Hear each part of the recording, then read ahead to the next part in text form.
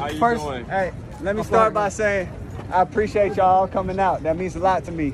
Our biggest thing with everything today was making sure we had transparency in what went on. We weren't getting that elsewhere, so we came out here. It's important that y'all are here. Y'all been attacked for the last 3 years. Y'all continue to be attacked. We appreciate what y'all do. We appreciate you being here today. We appreciate the work you do for the people and telling the truth. That's what we want in everything. I've been ready for 3 years. I've been denied for 3 years. We all know why I came out here, showed it today in front of everybody. We have nothing to hide. So we're waiting for the 32 owners, the 32 teams, Roger Goodell, all of them to stop running. Stop running from the truth. Stop running from the people. We're out here. We're ready to play. We're ready to go anywhere. My agent, Jeff Nally, is ready to talk to any team. I'll interview with any team at any time.